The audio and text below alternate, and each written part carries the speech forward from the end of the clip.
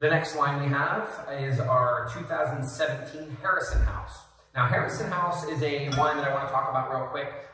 It is a property name, but named after Benoni Harrison, who's one of the most prominent property owners that LaGrange has ever had.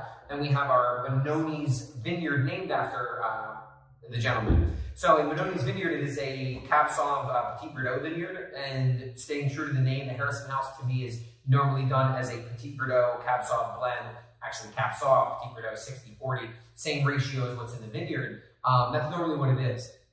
But if you guys can remember, in 2017, the Petit Bordeaux that we brought in from our own property, it was really good, but a really light yield. And we only ended up with 3 barrels, and we didn't really have enough to kind of do any blending. We made a 2017 PV by itself. So we had a hole in the Harrison House of not having that Petit Bordeaux. We did have some Cab Franc and Merlot from the West Coast. So this is actually a blend of Cab Sauv, Cab Franc, and Merlot. Cab Franc and Merlot from the West Coast, 30-30-30 blend. And the Cabernet Sauvignon was from our property. So it definitely has a little bit of the East Coast, West Coast feel to it. Starting just looking at the color, it is definitely significantly darker than the Benoni's. And it being a older red and the color being so dark, I'm very actually quite pleased with it. So, Johnny, do you want to go into the nose or the palate of this wine? Yeah, so I get a little bit prettier mash from this one. Sure. I also do really like the color on it. I think it's a little bit heavier than the Benoni's was. Absolutely, and it's a very dark red, almost a little bit of that brick around the edge. I think that's kind of showing its age, but it's still definitely a very young, youthful red, especially being a 17. It's already been in bottle almost 4 years, and I think it still offers a lot of youthfulness. This is definitely going to age really elegantly in the next few years. On the nose, I would absolutely say, yeah, the fruit really comes through, kind of a baked blackberry compote, in my opinion. Hints of licorice, like the anise, and kind of the earthiness of the wine comes through in that regard.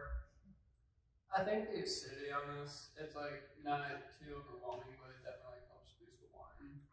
Absolutely. Absolutely. The acidity is definitely going to be a driving factor of age and kind of keep the wine fresh. And being a 4-year-old wine and not really tasting like an older wine yet, I think that acidity is one of the main reasons. And paired on the palate, I think that acidity really brings out a juiciness in this wine. You're not lacking for fruit qualities. You're not lacking for a full, rounded mouthfeel, kind of blackberry jam, in my opinion, on the palate. Finishes off a little bit more of the barrel is having a little bit more of an impact. Kind of the caramel. You definitely get a little bit of the toasted oak.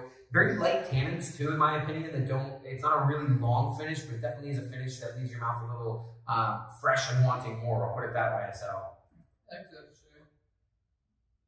any ideas on pairings for this wine?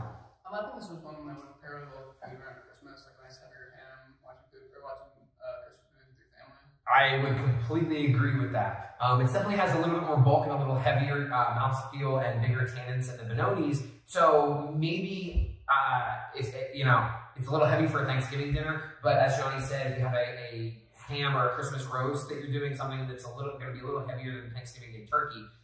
This wine is a really nice pairing, or maybe after dinner, Thanksgiving, that kind of thing. But a great holiday wine that is going to get a lot of, how can I say this? It's going to be paired with a lot of different foods, and I think more people are going to be happy with what they find than not. So it is our 2017 Harrison House blend.